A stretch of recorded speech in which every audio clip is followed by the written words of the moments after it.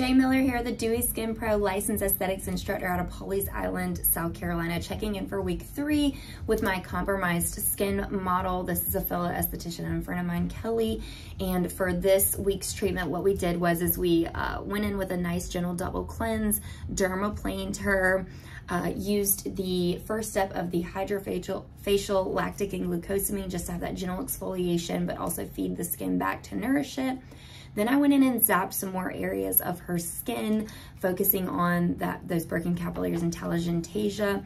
Went in with a malic peel solution just to get rid of some of that dead skin cell buildup.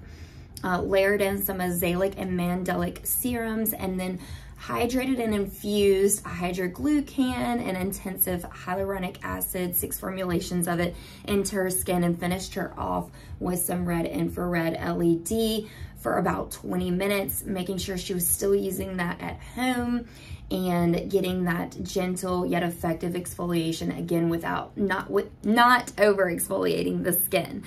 She's really loving the results she's seeing thus far, and she knows that what she has going on is difficult, and you know, it's a work in progress. But for week 3, we are seeing some great results with removing that broken capillary and that buildup that she has in the skin. So I can't wait to do a DMK treatment on her just to get that full-on oxygenation, osmosis going. So very excited for that. So thanks for checking in for week 3 for my compromised model.